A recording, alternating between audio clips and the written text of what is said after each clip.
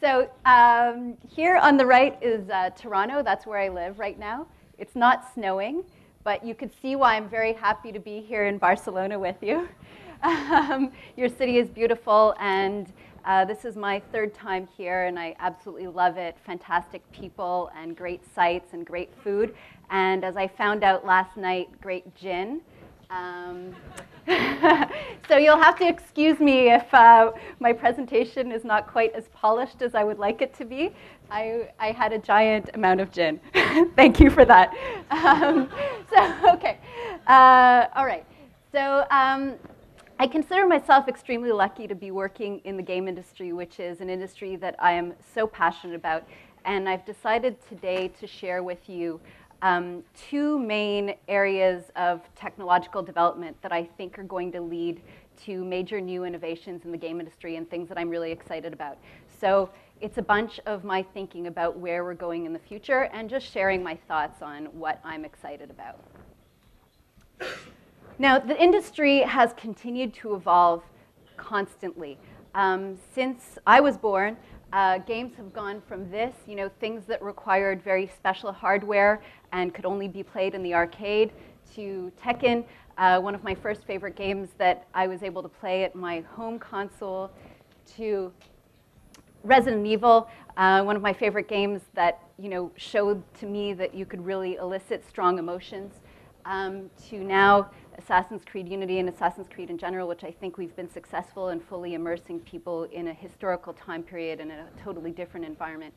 And that's really what attracted me to the game industry, is the fact that we haven't found a single recipe yet for what a game is. We're constantly challenged by new platforms and new technology, advances in networks, advances in the way people can interact and the way people consume entertainment. And as game developers, we're constantly challenged to come up with something new that will surprise players and that will change the way that we play games. And that's what's incredibly exciting to me, is this concept that you have to always keep up and figure out what a game is, and that there's always opportunities for that to evolve. When I grew up, I was watching Star Trek, and I was a pretty nerdy kid. And seeing things like the holodeck made me believe that one day games would be even more immersive than the holodeck. And reading science fiction books like Ender's Game and Diamond Age also made me believe that one day games would be even more meaningful than a recent game Folded has been able to be. And that's what I truly believe. And that's why I continue to be really excited to be in the game industry. Another reason I got into the game industry, this is me when I was 3, was I was a bit of a strange kid. I spent, according to my mother, a lot of time lying on the ground and staring up at the sky and not saying anything, which is very weird for a toddler. So she likes to tell a story that one day she finally came over and asked me what I was doing. And what I said to her is, "Where do cows come from, Mommy?" And so she looked at me and she thought I was asking a question about the birds and the bees. So she said, "Well, there's the mommy cow and there's the daddy cow." And so I interrupted her and I said, "No, Mommy, where do cows come from? Where do chickens come from? Where does it all end? Where does it all begin?" And so that's when she says that she knew she was in trouble and I was going to be a difficult child. But she decided to treat my question seriously, even though I was only 3. And so she decided to explain to me different creation myths and where humans came from. And so she explained, that some people believe in Adam and Eve, and then she explained that some people believe in Darwinian evolution and that we're descendants from monkeys, and that other people believe that the Earth was colonized by aliens. And what, you're laughing? That's what I believe. No. So apparently I listened very carefully to these explanations, and at the end I said, "Mommy, those all just sound like stories to me." And so, I got into the game industry because I am a very strange kid and have always been strange, and I have a lot of questions, and I honestly do believe that games can help us answer some of those questions. But enough about the philosophical side. I also want to give you guys some data because we are in the age of data, and it's always nice to have some cold, hard facts. So here's some numbers that show how the games industry has evolved. And what you can see is that all of the major innovation and changes in the game industry have come along with major innovations in platforms. And when I say major innovations in platforms, I don't just mean new consoles. I mean actual changes in technology that change the way that we play. So you can see the evolution from dice games to card games that created a huge explosion, the explosion in arcade games going to home console, and obviously the most recent explosion thanks to mobile games and social and the democratization of online. And those have really propelled the industry forward, not only in terms of revenue generation for the industry, but also in terms of the number of people who play games, and the fact that now games aren't just for a small group of nerds, but everyone plays games. It's part of pop culture. And also, these changes in platforms is what has propelled the medium forward, I think, also, and enabled us to continue to transform what games are. So as we mentioned, there is the big evolution, the most recent one that went from social games to mobile. I think I'm getting a bit too much feedback here. Maybe is it a bit loud? Can we turn it down a bit? No? Seems fine. Okay. So in terms of mobile, I mean, it has been a big change in terms of attracting more people to games and having more people playing. But in my opinion, on the creative standpoint, there hasn't been such a huge creative boom that I personally am so excited about. I think what passes for innovation is the recycling of 40-year-old game designs with often, unfortunately, real-world gambling and money stuck on top of it. But I do feel like there's hope and that we're on the verge of some major breakthroughs in terms of what we're going to see. And so today I'm going to talk about some technologies that I think will lead to two major new forms of gaming that are worth thinking about. All right. So here's another chart. This is the kind of chart that make business people happy. It shows this hockey stick that everyone goes, okay, great, we're going to make a lot of money. But I think it's also interesting to show that some of the new tech, or one of the new major tech innovations that I think is going to be exciting and important for games. And that's the proliferation of cheap sensors in the form of wearable tech and the Internet of Things. So you can see that smartphones continues to have big growth and has had the growth that we already know about. But then if you look at the Internet of Things and wearables, you see that that kind of proliferation and growth is expected to be exponential from the analyst's perspective. So for me personally, I'm still the kind of gamer who by far prefers sitting at a console, and that's the kind of game experience that I like to have. But the truth of the matter is that these days, maybe a bunch of the mics are on at once. No? Anyways, so I think actually what's happening these days is that I'm spending a lot more time on mobile games than I actually am in the home console. And I think that the reality is that the form factor is much more adapted to the actual way of life of today and the reality of the way people spend their time. So the phone is always in my pocket. I can always play when I have 5 minutes free in between other things. And to me, that's the real key to the mobile success that we've seen. The fact that it's always accessible and that's adapted to people's reality of real way of life.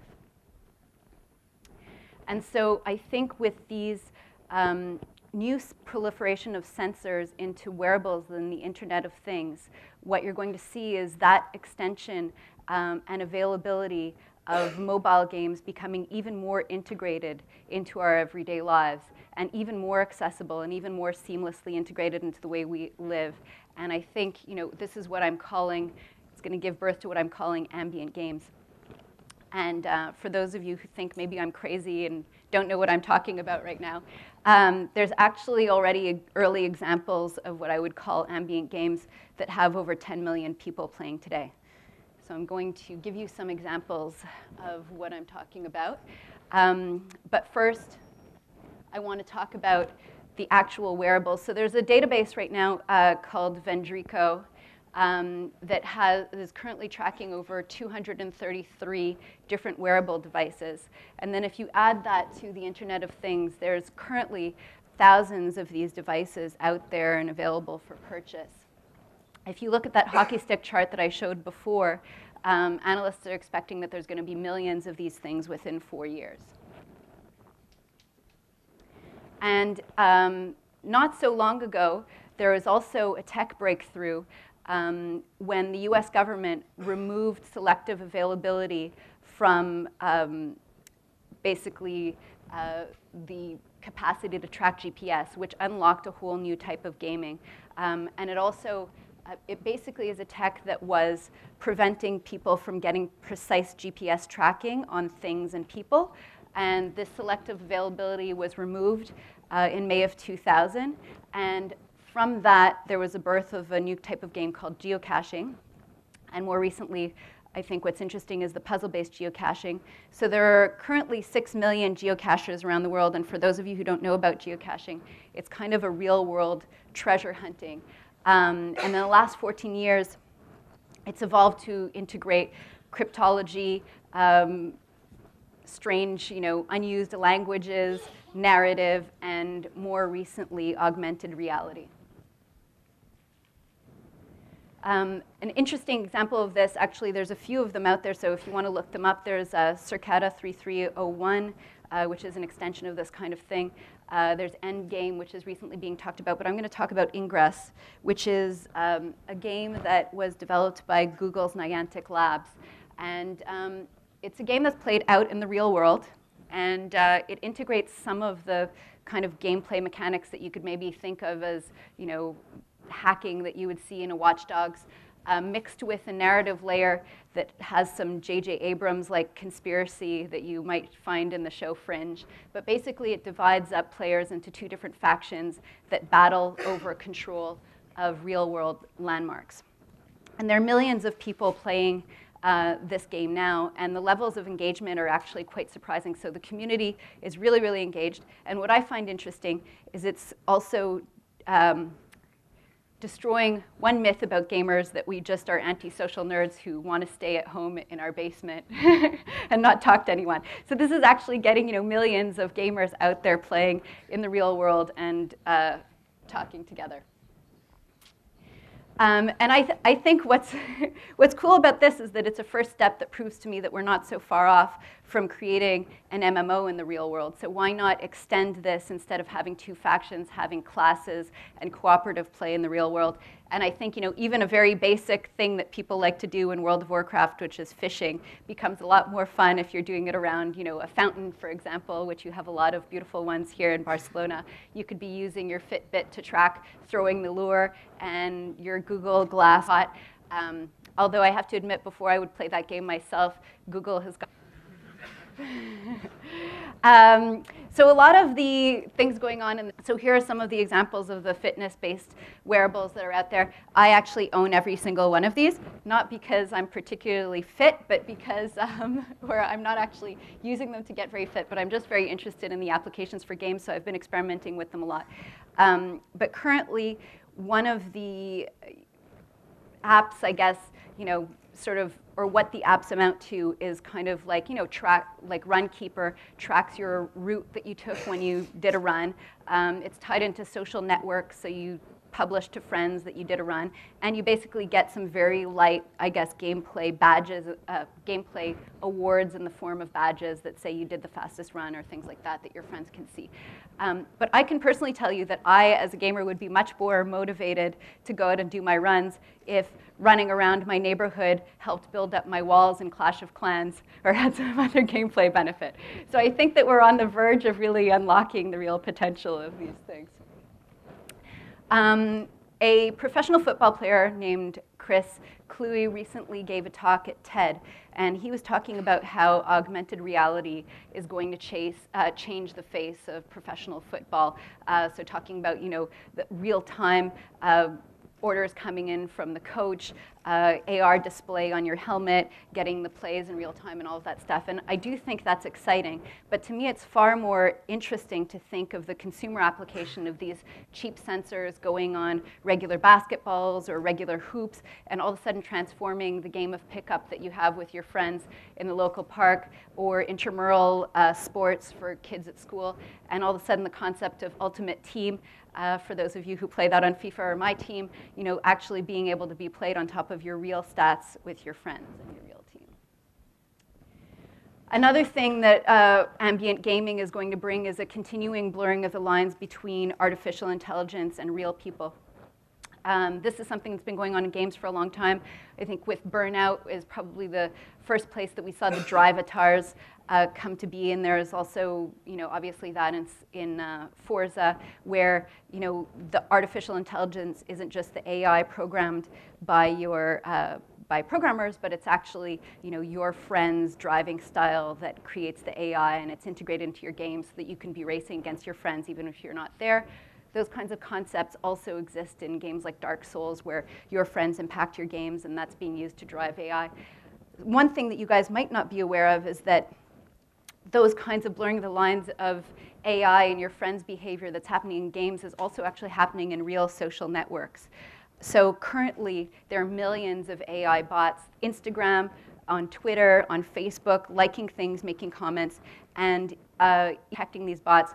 There are still some of these bots that are so good at impersonating humans that you got them already. So if you want to learn more about that, you can look into Pacific, which is a research division that's doing a lot of research into this field. But it's actually pretty interesting how the lines are being blurred, not only in games between artificial intelligence and real multiplayer games, but also how, in my opinion, this is going to continue to transform social networks and what I'm calling ambient games. So why are people going to play these games?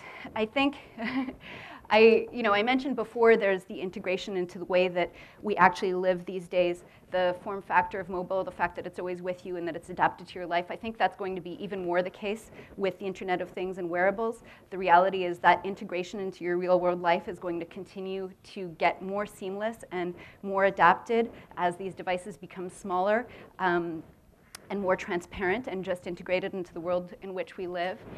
I also believe that there is a fundamental shift that's been happening in the last few years in the way that people absorb information and also the way people want to absorb content and be entertained. So I think we've gone from a mode in the world where we used to have undivided attention. I mean, even you can picture those images of kids in the 50s or whole families in the 50s that would gather around the radio and just listen to the radio and everyone was quiet. And that's certainly not the case anymore. I mean, right now, you'll be watching TV, you'll be on Twitter at the same time, you'll be talking to a friend on the phone, and it's no problem. All of that is happening at once. And so we've gone from a world of undivided attention to a world of multitasking, to a world of continuous partial attention. And play has always been a way to practice real-world skills. And I actually think that continuous partial attention is a real-world skill that's going to be very important for the future. I think that in order to maximize our time that we have here on Earth, we're trying to fill every spare moment that we have with productive output, or also turn the mundane into the entertaining. And that's the power that we have currently in mobile games that I think is going to be even more true with this next phase.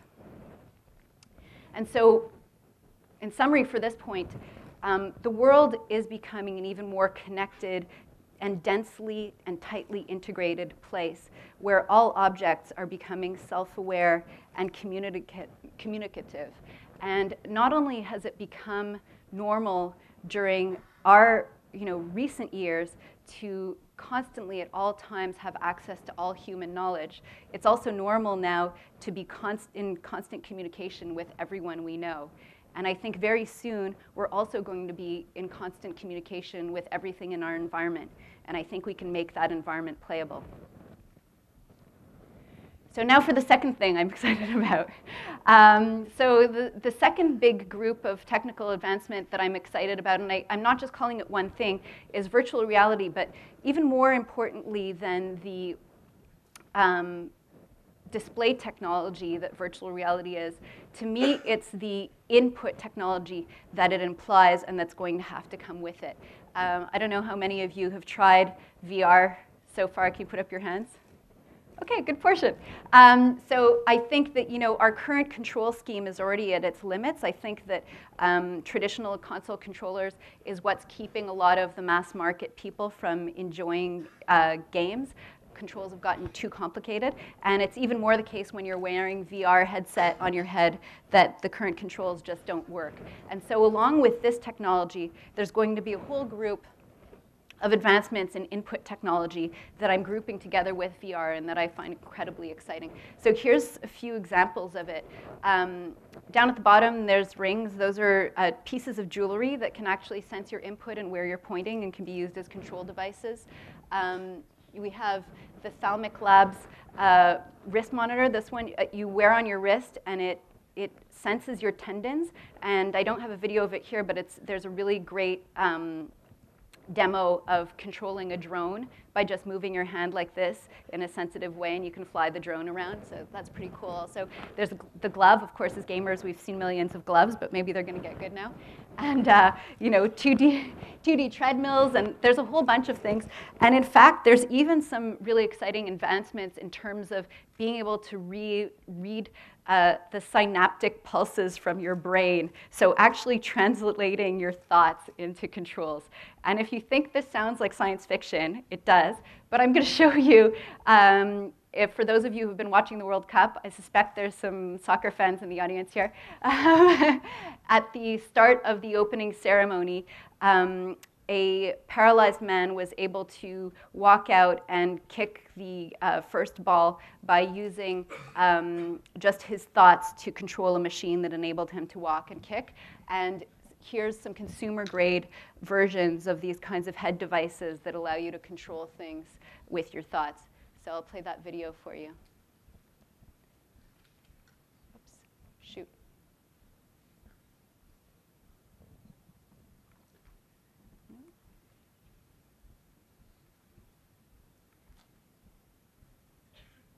Today's surprise was born here in a Brazilian science lab, where they're teaching the paralyzed to walk again. One of their patients will step forward at today's opening ceremony and kick the first ball. The patient's in control of what he wants to achieve, and the machine is doing what is needed mechanically. The chief scientist explains the patient's brain sends signals to a computerized suit that moves his legs. This will be a jaw-dropping moment. I hope so. Before a global audience. Yeah, our jaws have dropped many times in this laboratory. The first time the first patient walked here was one of the greatest moments of our lives. So that's interesting. If you're interested in finding out more, there's actually a few years ago, there was already someone who managed to play a game of pinball using their thoughts. So it's something that's already out there and been experimented with. And so I think that this, the big investment by Facebook in VR and the push that it's really here is not only going to mean advancements in VR, which have obvious impacts in the game industry, but also advancements in input and how we control games. And I find that that's super, super exciting. And I actually have my own kind of game idea that I'm really excited to do. I would love to be able to recreate parkour, the kind of thing that you have in Assassin's Creed, but in a zero-G space environment. So moving throughout space in zero-G and really experience seeing the world from above and navigating around different objects in space or around a space station, and essentially living out kind of what an astronaut like Chris Hadfield describes in his TED Talk, and fun.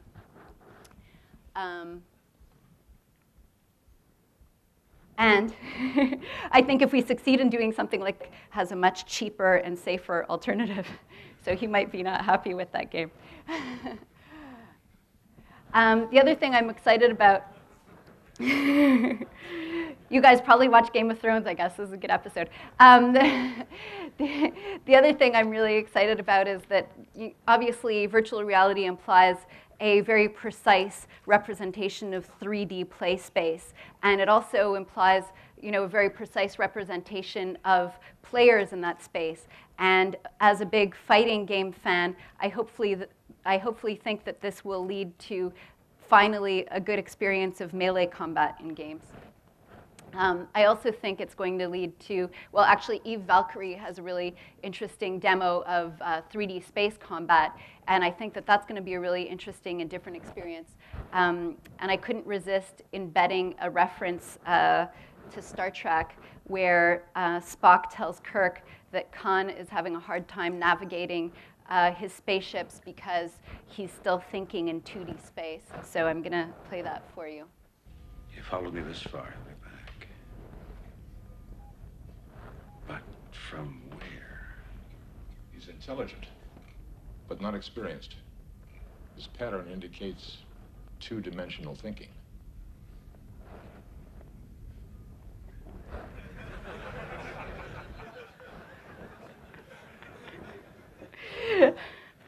You just can't get that kind of smile, can you?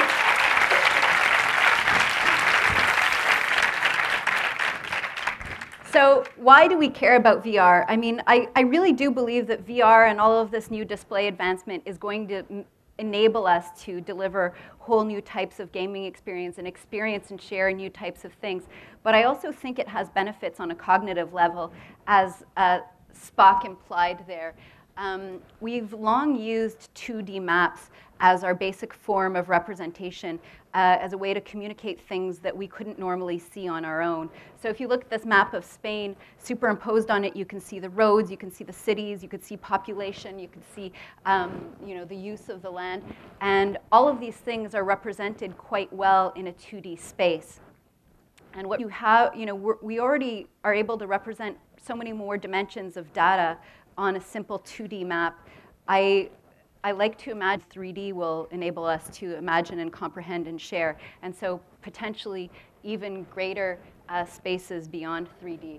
And the credit my friend Doug Church with is, what if you could do SketchUp in VR as a shared experience with friends, which is pretty cool.